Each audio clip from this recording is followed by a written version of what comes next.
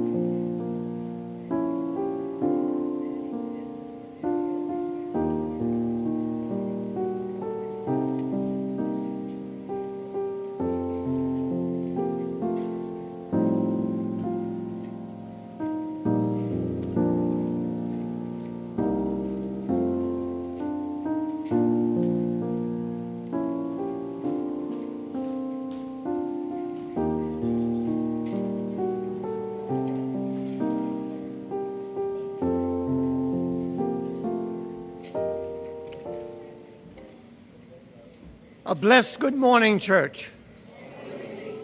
And for all those who are listening virtually, we pray that as we worship God together, our hearts indeed will be touched as we've gathered because we desire to learn about our Lord Jesus Christ. We desire to serve him because he's called us into his service.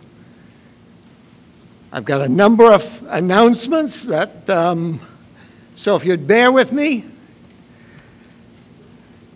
If you look at the bulletin, there are many names there that need our prayers. I'd like for you to add to that list our brother Godfrey Pinda, who is not well.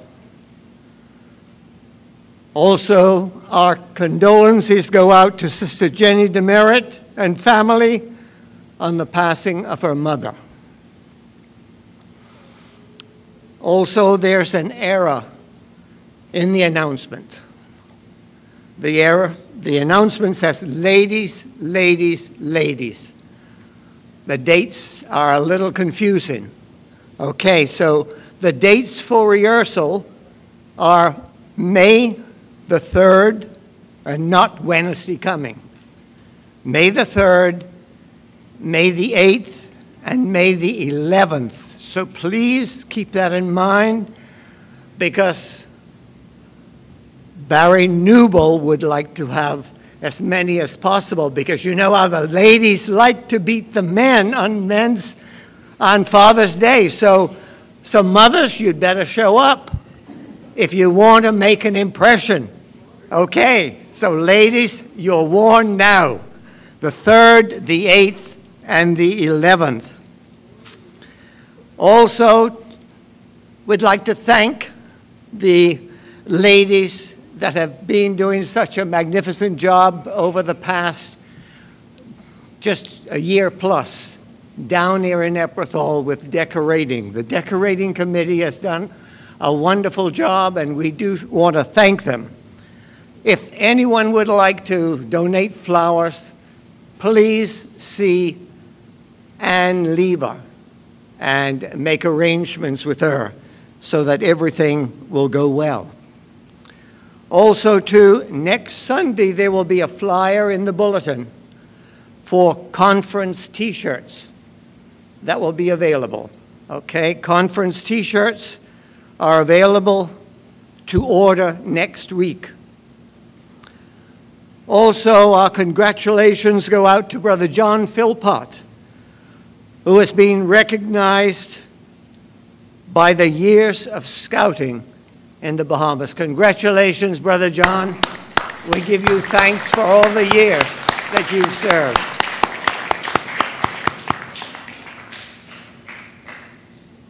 Also to our birthdays.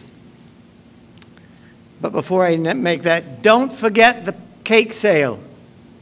There's no notice in the bulletin, but I have a note made here. Don't forget the cake sale. You can get your dessert after church right over at the front entrance into the auditorium. Okay?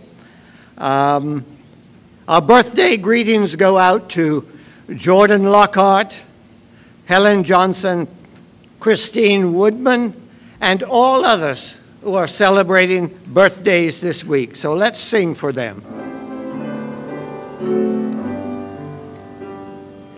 Happy birthday to you. Happy birthday to you. Happy birthday, God bless you.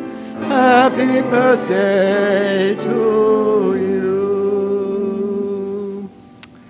I'd like for you to stand now as we go to our responsive reading.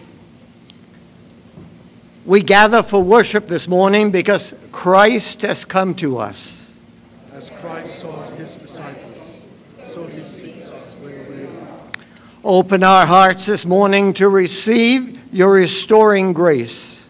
Help us to see you and feel your loving presence. May we commune with you as your disciples did at the seashore. Amen. Number 208, the Day of Resurrection.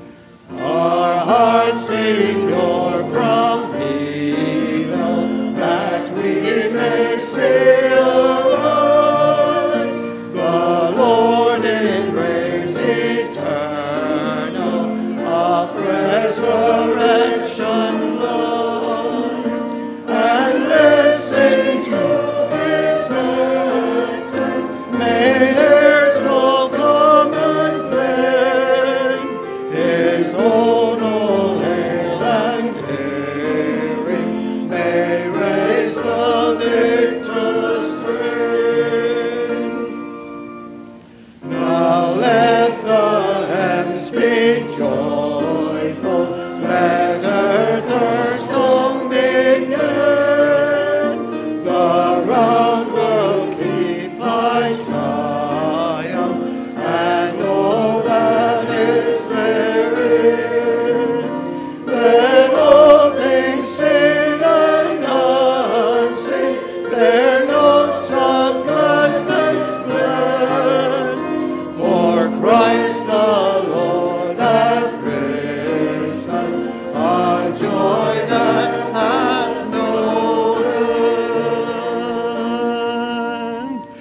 Please remain standing for affirmation.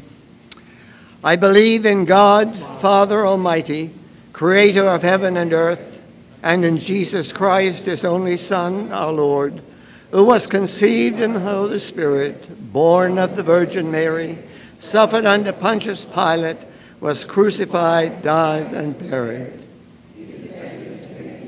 On the third day he rose again from the dead.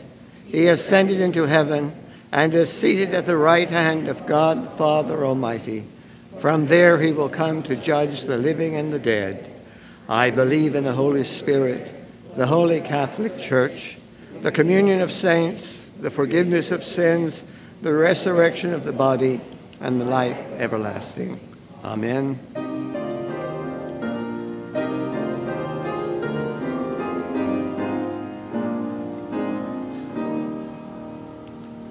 Praise God, from whom all blessings flow. Praise him, all creatures there below. Hallelujah, hallelujah. Praise him above the heavenly host. Praise Father, Son, and Holy Ghost. Oh, praise him. Oh, praise him. Hallelujah, hallelujah, hallelujah. You may be seated. Our chorus is "Because He Lives" before the pastoral prayer.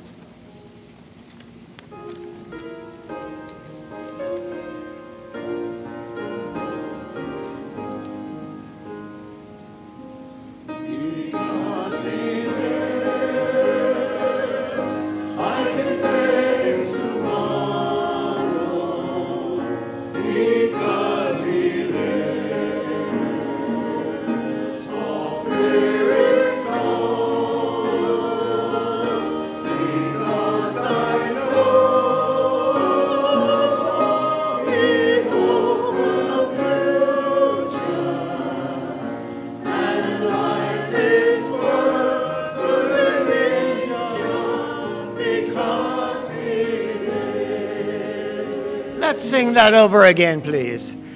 Because he lives, I can face tomorrow. Because he lives, all fear is gone. Because I know he holds a future, and life is worth the living just because he lives.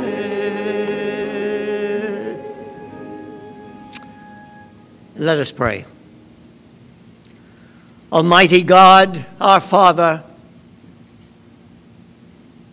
we've come this morning thankful, grateful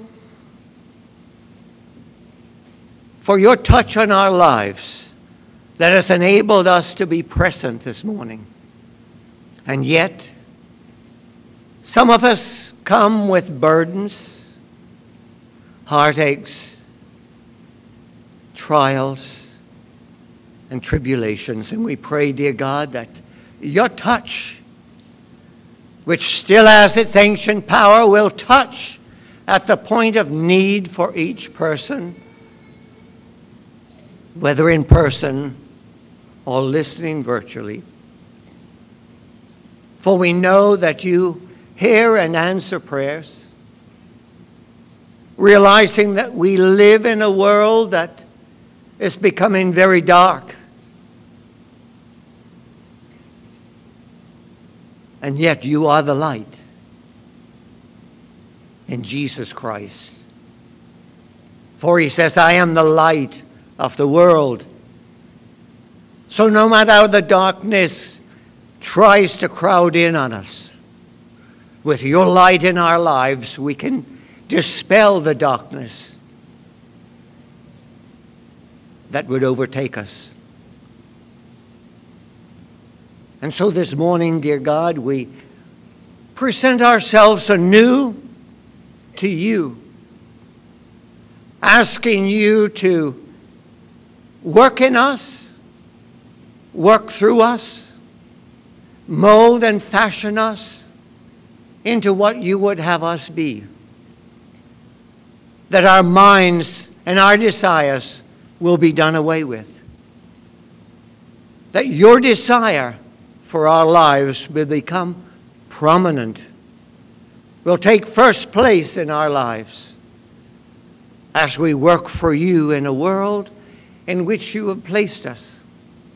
Placed us here for worship to you. And yet we'd wandered away, but your call came back to each one who has answered that call to come, to follow.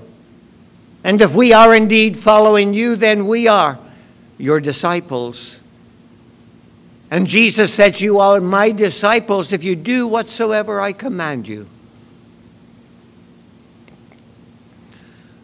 For we have that promise that no matter how difficult a road may seem, his promise is that he will be with us. He will guide and direct us.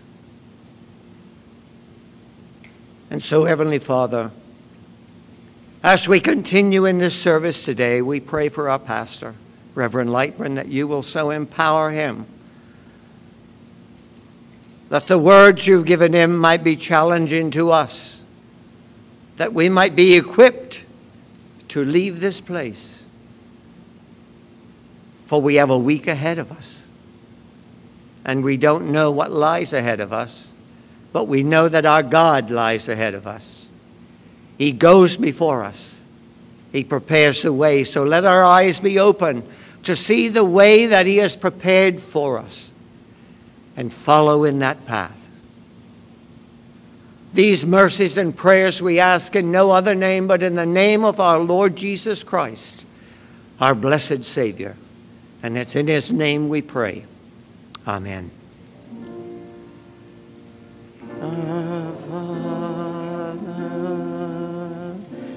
which art in heaven, hallowed be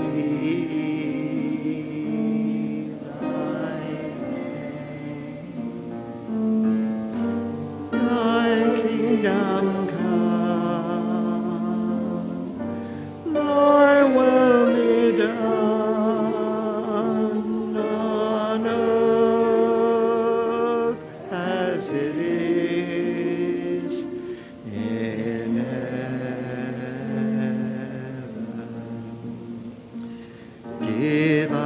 This day our daily bread, and forgive us our debt as we forgive our debtors, and lead us not into temptation, but deliver us from evil.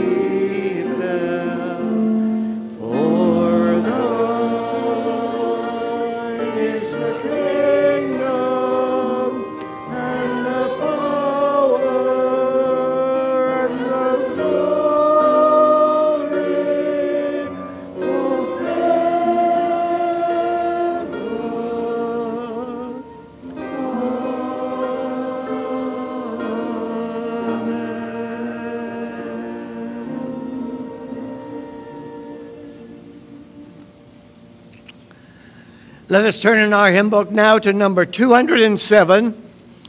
207, and after singing this, Miss Ashley Humes will offer our prayer. Our offering will be received. 207, Christ the Lord is risen again. Hallelujah.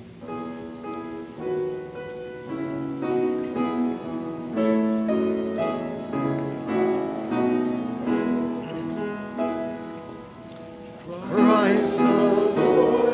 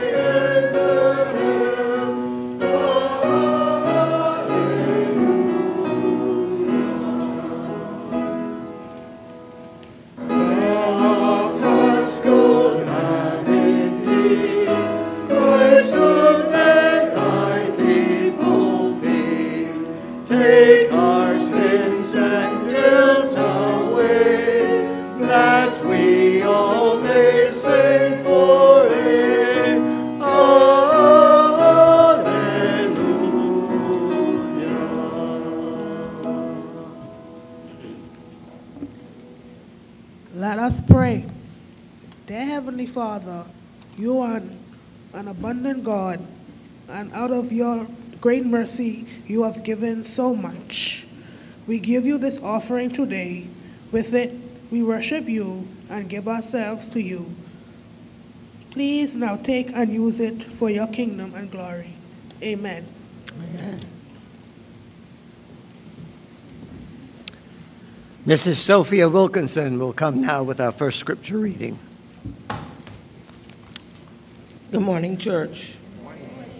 The first scripture reading is taken from Isaiah 25, verse 4 to 7. For thou hast been a strength to the poor, a strength to the needy in his distress, a refuge from the storm, a shadow from the heat. When the blast of the terrible ones is as a storm against the wall, thou shalt bring down the noise of strangers, as the heat in a dry place. Even the heat with the shadow of a cloud, the branch of the terrible ones shall be brought low. And in this mountain shall the Lord of hosts make unto all people a feast of fat things, a feast of wine on the lees, of fat things full of marrow, of wine on the leaves, well refined. And he will destroy in this mountain the face of the covering cast over all people, and the veil that is spread over all nations. Here ends the reading of the word.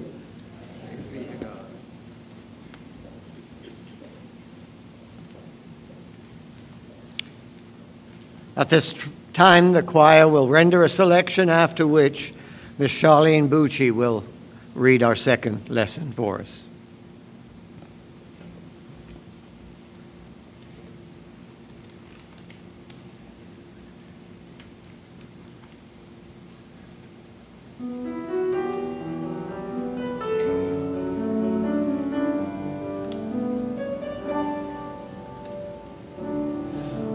Return any honor we may have called our own. Let it rise back to your throne, where it belongs. We return any glory we may have sought to keep. We lay it at your feet, where it belongs. For you are the only one who's worthy, and you are the only one we adore.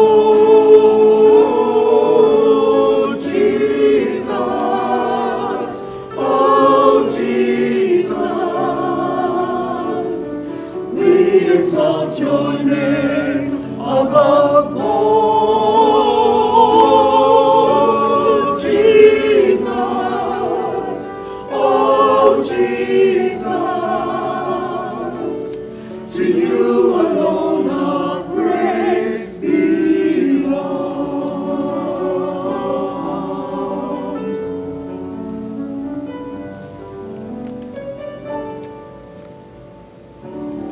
We return any victory we may have tried to claim. The strength is in your name, where it belongs. We return any trophy we may have named as ours. Our glory's in the stars, where it belongs. For you are the only one who's worthy, and you are the only one we adore. Jesus, oh Jesus, exalt your name above all. Jesus, oh Jesus, to you alone our praise belongs. Holy One, who's worthy, and you, the only one we adore.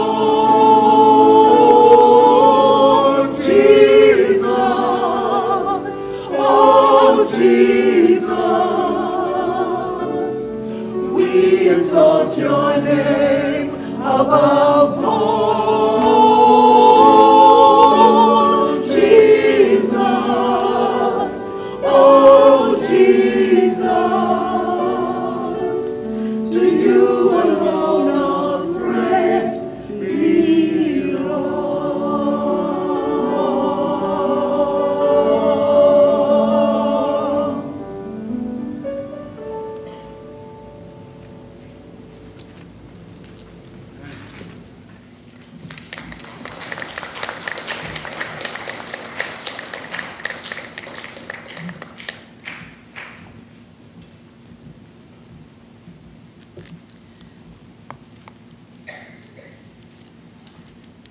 The second scripture is taken from Mark 21, verses 1 to 14.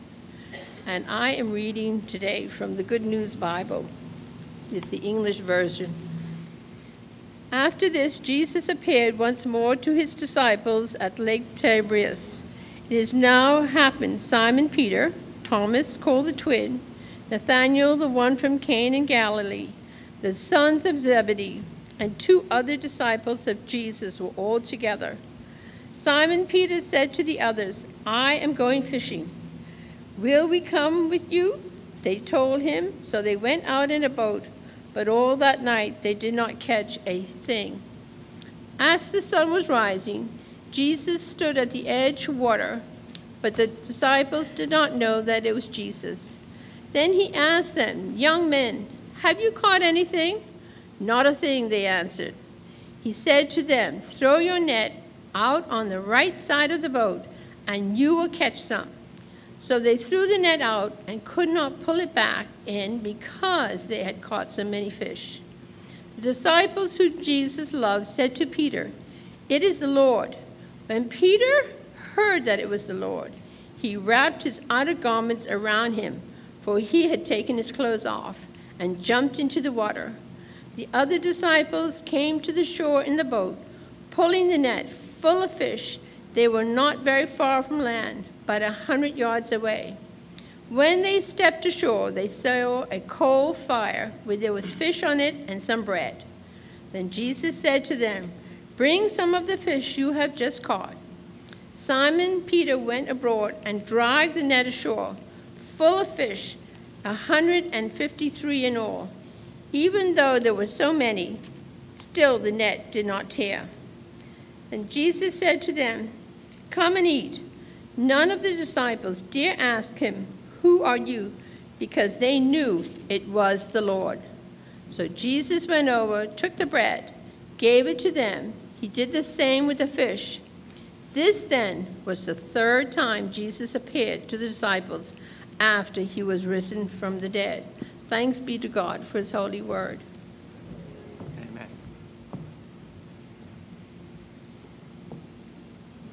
I'd like to thank all of those who have taken part in this service today to make it what it is. That means everyone, from the ushers coming in to the stewards, the musicians, and you, and the choir, and the controller of the sound system. We do thank all of you because you help make this service possible for it to be broadcast, that others will hear. We'd like to welcome Pastor Lewis and Sister Ruth in our midst today. We're glad to have you with us today, and we pray that you will be blessed as your time with us. Also, I understand Reverend Cunningham and his wife. Oh, right there. Okay. We're glad to have all of you here today.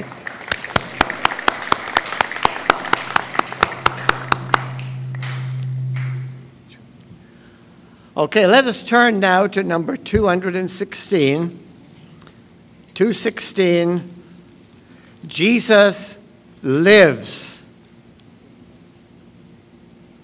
216, Jesus lives, thy terrors now.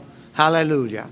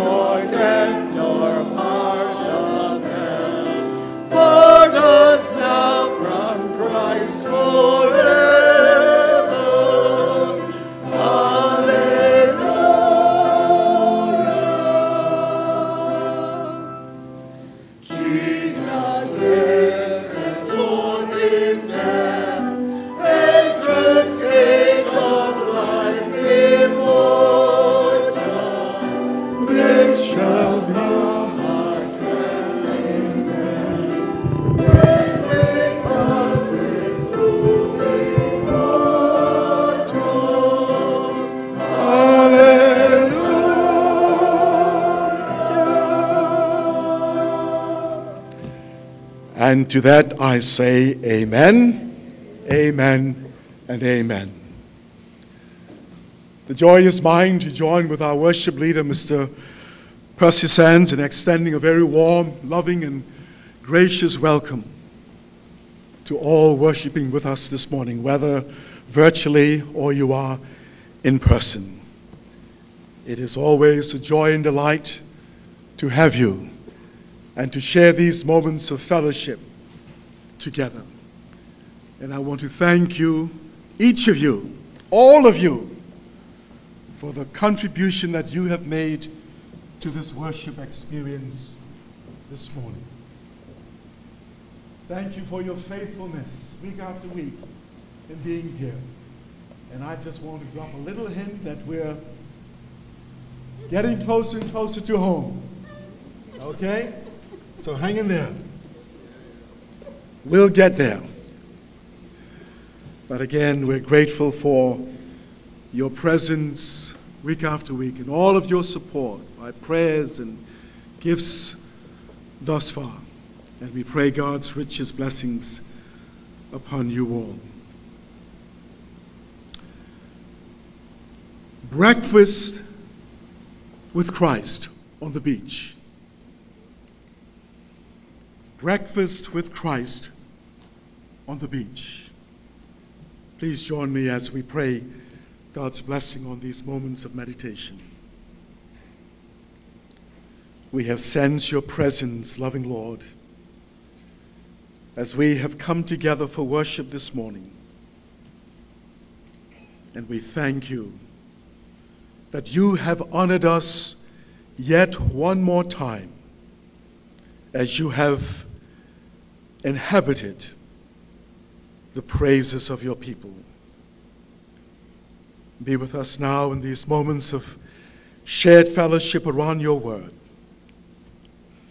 May the words of my mouth and the thoughts of our hearts be acceptable in your sight, through the one who has made it all possible, even Jesus our Lord.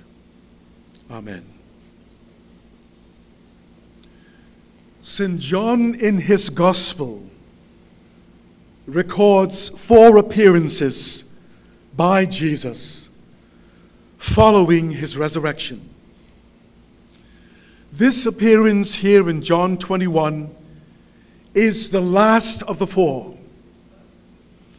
This chapter, interestingly, is the last recorded miracle of our Lord, and it's the only miracle recorded after his resurrection. This miracle takes place among 7 of our Lord's disciples who had left Jerusalem and returned to the Galilee. It's a very moving and touching experience because it gives us some wonderful insights into the risen Lord's relationship with his disciples. And so I invite you now to consider with me this account of Jesus having a breakfast of bread and fish with his disciples on the shore of Galilee. And as we seek to work our way through the passage this morning, I want to just lift 3 points given to us by John the Apostle. First of all, I want you to notice the risen Christ sought his disciples.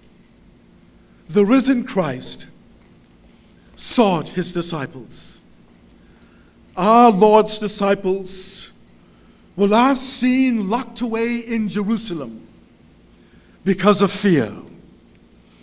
But now we find them far away from the city in the area of the Sea of Galilee, a place very familiar to them.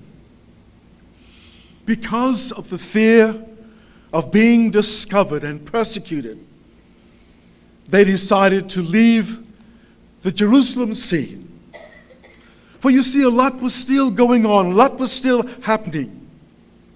And it had been rumored that the disciples had come and had removed the Lord's body. So it was still not a safe place to be for them. It would have taken these disciples a day or two to actually travel from Jerusalem to Galilee. And once they arrived, they immediately began making plans to go back to fishing, which would have been their former occupation. The nets, which had been cleaned and put away, were taken out once again. The fishing boats, which had been beached, were put back in the sea with all the fishing gear inside of it. Things just didn't seem to work out with this Jesus of Nazareth. So it was time to go back to what they knew and to what they were capable of doing, fishing. And after everything was ready, they launched out into the deep in the evening, as they had done many times previously when they were fishing. Perhaps they went to the area where the fish were known to be. And there they threw their nets and drew them in and threw them out and drew them back in, time and time again, but caught absolutely nothing. They went to another area, and the same thing happened.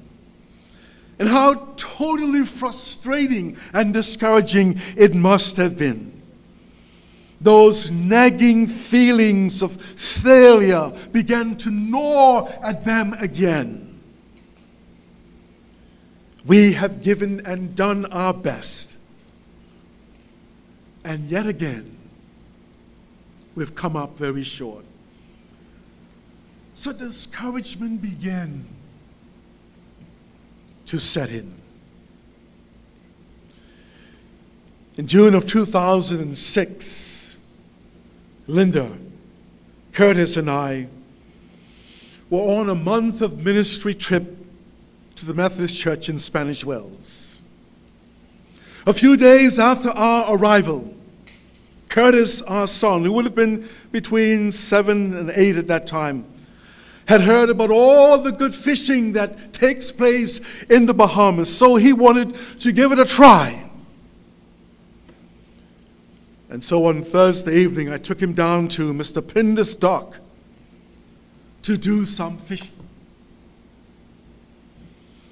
He fished for about 30 minutes, and he didn't get a bite. And I could sense that he was getting frustrated and somewhat discouraged. He turned to me and said, "Dad, let's go back to the house. There aren't any fish here." I said, "Son, you have to be patient. Sometimes it takes the fish a while to get there." And so he waited for another 10 minutes and then said, "Look, I have been patient and still no fish." And after another 5 minutes went by, he turned to me and said, "The fish aren't biting my line because they know that I'm not from Spanish Wells, that I'm from Kentucky."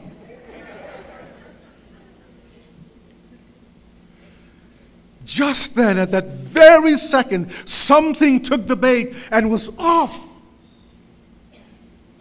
He snagged it. And when he pulled it in, it was a nice-sized grouper, about that big. Immediately, his whole countenance changed. He got excited. And when he pulled it on the dock, he took it and ran up to his mom, who was in the men's at the time.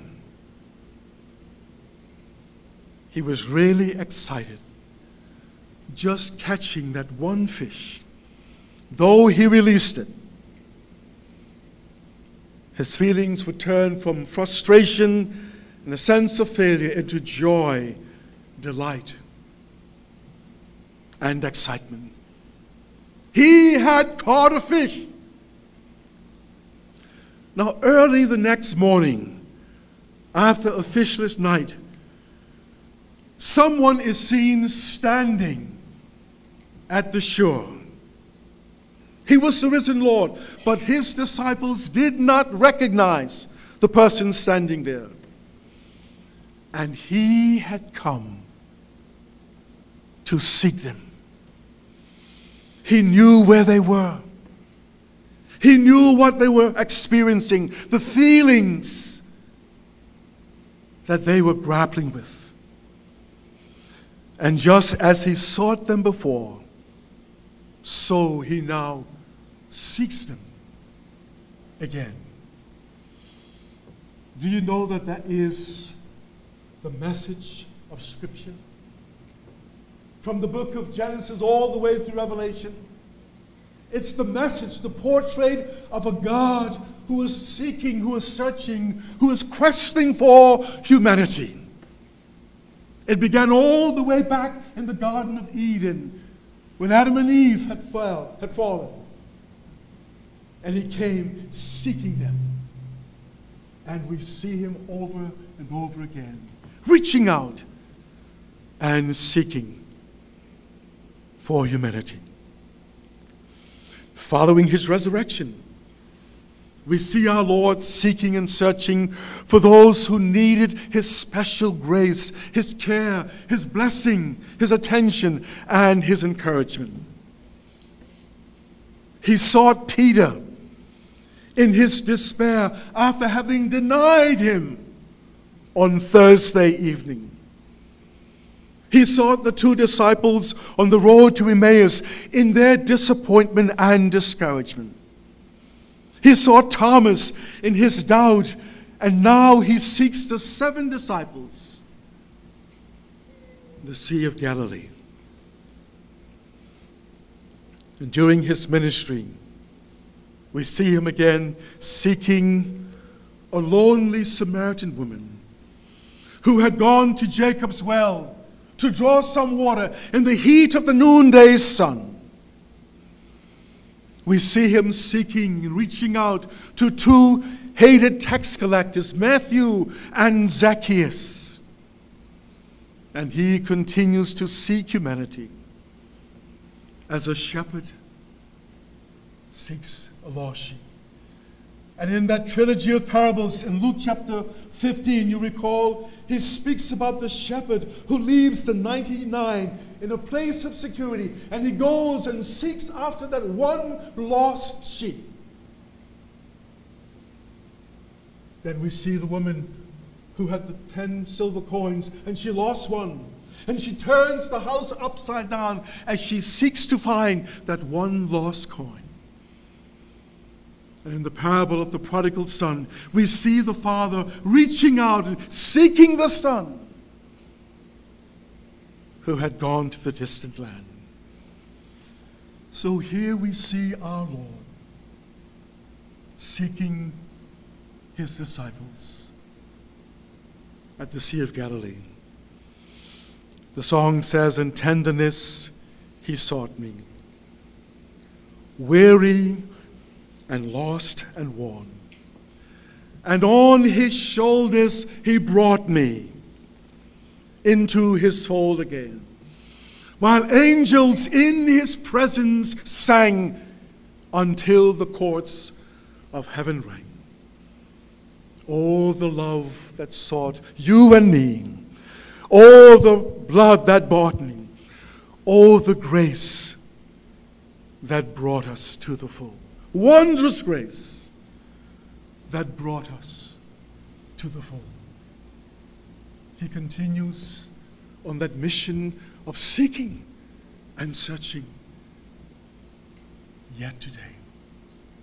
For he has come to seek that which was lost. So firstly, we see the risen Christ sought his disciples. But secondly, I want you to notice the risen Christ spoke to his disciples. He spoke to them. Following that very tiring and exhausting night, which yielded absolutely nothing, the disciples were getting ready to return to shore. Jesus, whom they did not recognize, stood on the shore and said to them, spoke to them with these words, "Children, do you have any meat?" The NIV says, "Friends, do you have any fish?" The reply, "No, we haven't caught a sardine." After having cast our nets all night, we caught nothing. You can almost hear the sense of discouragement in their response. Our efforts seem to have been futile. We've caught nothing. Then in verse 6, Jesus said to them, "Throw your net on the right side of the boat, and you will find some fish." At that moment, they must have thought, "Who is this speaking? We have been dunking these nets all night. Is this some kind of a trick? Is this a hoax? We've been unsuccessful so far, having fished all night. What makes you think we can catch fish this time around? It's already daybreak, in fact. But in spite of their doubts and fears, they listened to the voice that spoke and were amazed by the result. For verse 6 tells us, when they cast the net on the right side of the boat, they were unable to haul it in because of the large catch of fish, some 153 fish. You can only imagine the look of surprise and amazement on the faces of these disciples when they saw the catch. Where did this abundance of fish come from? Similar to the abundance in the feeding of the 5,000. Or the abundance which took place at the marriage of Cana of Galilee. A miracle must have taken place indeed. A power greater than ours and nature's is at work here. What the voice said to them did not make a lot of sense, but they did it and were surprised by the result. The marriage feast at Cana of Galilee, when they ran out of wine, Mary went to Jesus and explained the situation to him. And then she went back to the servants and said to them, "Whatsoever he says to you, do it." And when they did, they had the best wine that they had ever tasted.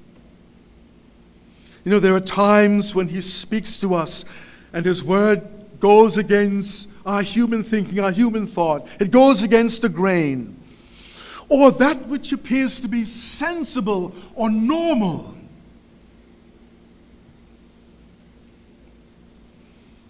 But if we hear and heed that word, he will indeed show himself strong on our behalf and do far more than we can imagine or expect. John, the disciple whom Jesus loved, now recognized the voice and the person behind the miraculous catch. He then said to Peter, "Peter, it's the Lord, the risen Christ, the one behind this miracle." And no doubt after the disciples saw this miracle, their faith in the risen Christ was renewed. He was indeed alive. You know, often in our moments of failure or discouragement or doubt, or when we feel a sense of inadequacy and not up to the task, Christ comes to us with fresh grace, with fresh power, with fresh blessing and fresh encouragement and fresh strength, and gives us that little nudge that allows us to go on and to continue in the task before us. And that's exactly what he does for these disciples. Through that miracle, their faith in Christ was renewed. And they were now able to go on to the next phase of life. He is still here this morning, speaking to us, renewing our trust, renewing our faith, uplifting us, encouraging us, leading us on as we face sometimes a future that seems fraught. with challenges and difficulties. So the risen Christ sought them. He went to where they are. He knew exactly all that they were going through. And he left Jerusalem just to seek them out. Secondly, the risen Christ spoke to them. Friends, do you have any fish? No, we have toiled all day, all night, and have caught absolutely nothing. Throw your net to the right side of the boat, and you will catch some fish. Finally, this morning, I want you to notice with me, the risen Christ supped, dined with the disciples. As the disciples were bringing the boat with the fish to shore, they saw a fire of coals with fish and bread on that. And our secretary, Crystal, tried to sort of capture that pictorially for us this morning.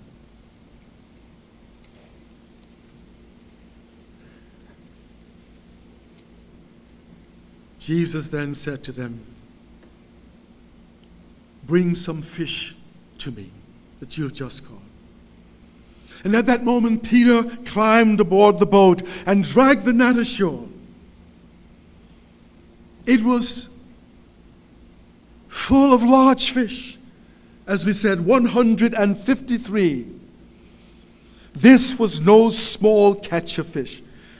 Jesus then gave his disciples an invitation to come and to have breakfast, to dine with him, and to eat the meal already prepared. Now, about 2 weeks earlier, Jesus had dined with the disciples for the last time before he went out to face the cross. You recall he was in the upper room with them, and they celebrated the Passover meal together.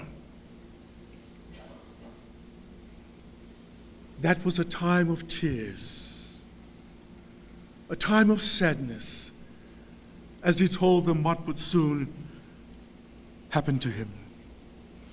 But this meal here at the shore of Galilee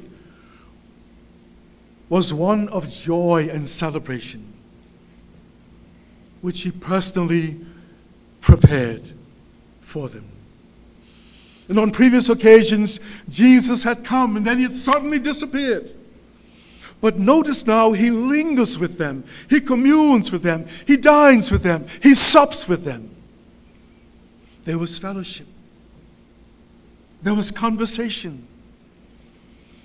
He stayed right there with them, and they enjoyed his presence. As he served them broiled fish and bread. What a meal that must have been. We have here, I believe, a portrait of the kind of communion and fellowship and spiritual interaction that Jesus desires to have with us, his people. In Revelation 3:20, we read these words, "Behold, I stand at the door and knock. If anyone hears my voice and opens the door, I will come in." And notice, I will sup with that one. I will commune. I will dine with such a one. And he or she with me. And in our Old Testament lesson read for us by Mrs. Wilkerson from Isaiah, we read these words.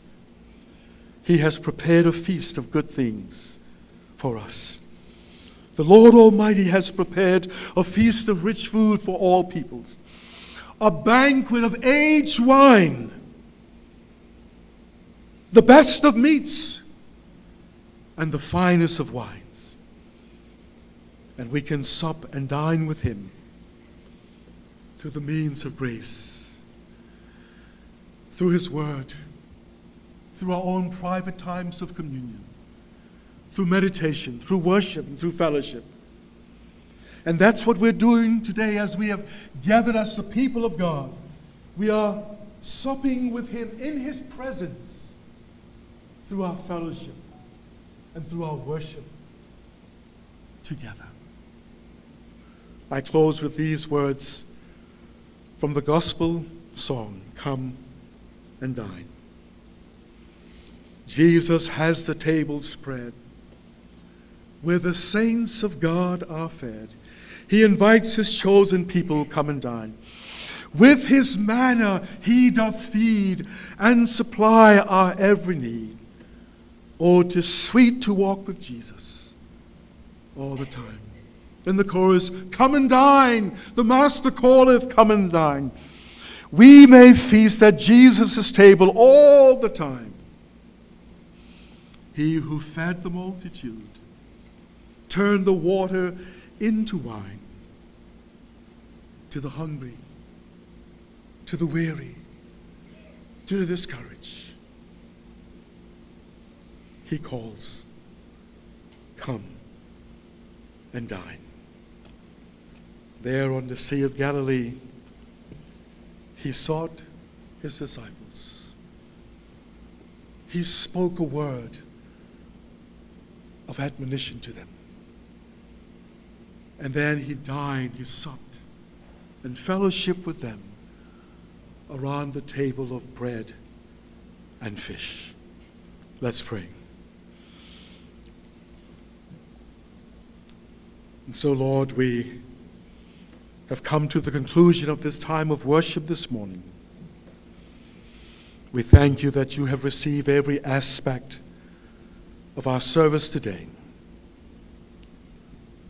We pray that something from your word will be a source of encouragement and blessing and help to some individual this morning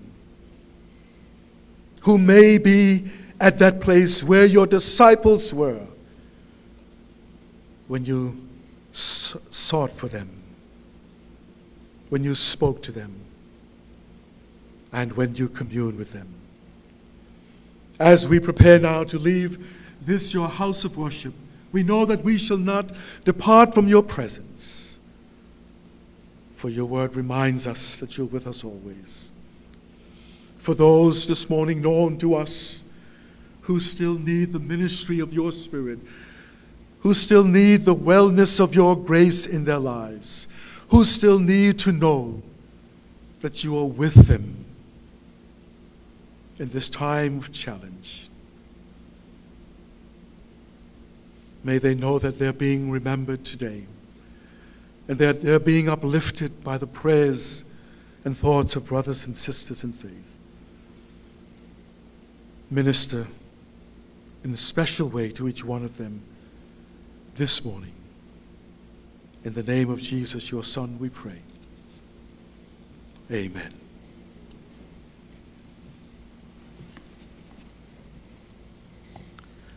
Thank you, Reverend Lightman, for that challenging message.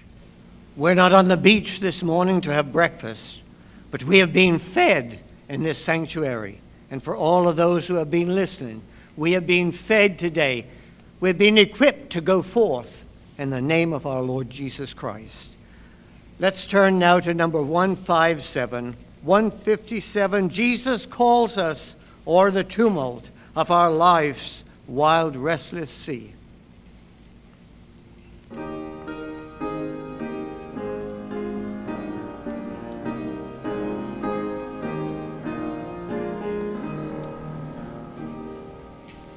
Jesus calls us o'er the tumult of our life's wild, restless sea. Day by day his sweet voice sounded, saying, Christian, follow me. As of old apostles heard it by the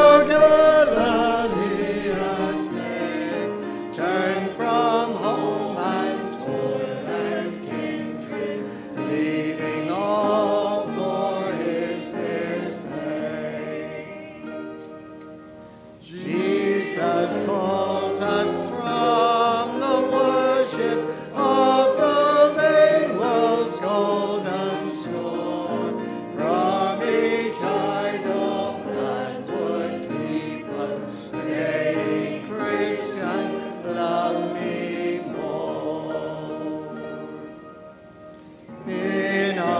joys and in our sorrows, days of toil and hours of ease.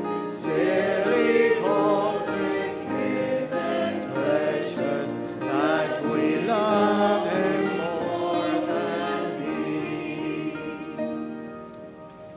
Jesus calls us by thy mercy, Savior, make us hear thy call.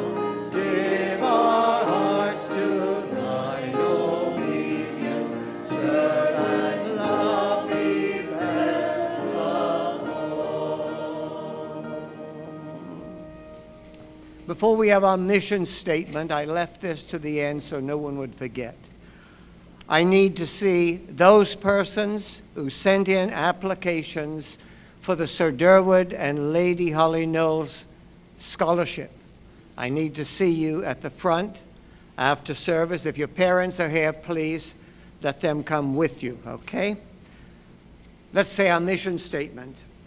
To worship God joyfully, offer Christ faithfully, promote growth hopefully, serve others lovingly.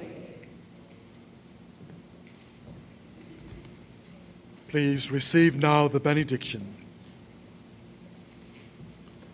And now, as you go on your way, this glorious, beautiful Lord's Day, may the angels of God lead you.